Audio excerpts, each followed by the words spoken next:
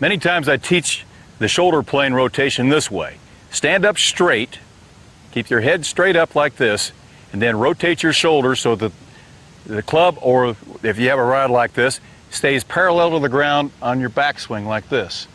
Now make the same rotation and try to mirror that on your forward swing like that. Now, here's the critical thing. We bend over the ball like this, and our spine angle is very, very critical here.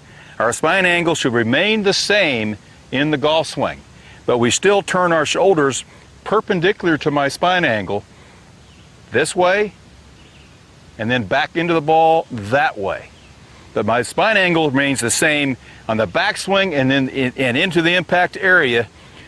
Boom, my shoulders stay on that plane like that, and that keeps your head down. That doesn't allow your head to bob up, but it also makes you turn around the base of your neck, there and there.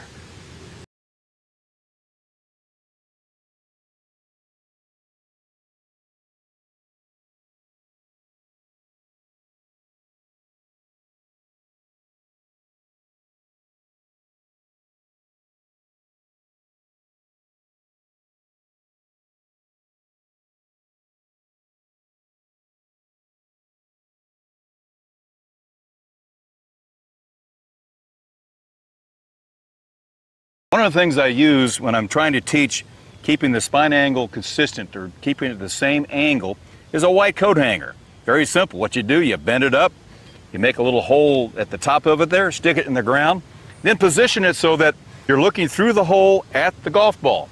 When you make your backswing, that ball should be still in the hole like that. When you're making in the downswing, it should be still in the hole like that. What's that do? It helps promote you turning your shoulders perpendicular to your spine and around and through on the same plane. Sam Snead was a perfect example of keeping his head dead still, turning around the base of his neck or his spine perpendicular to his spine. Now let's try to hit this ball.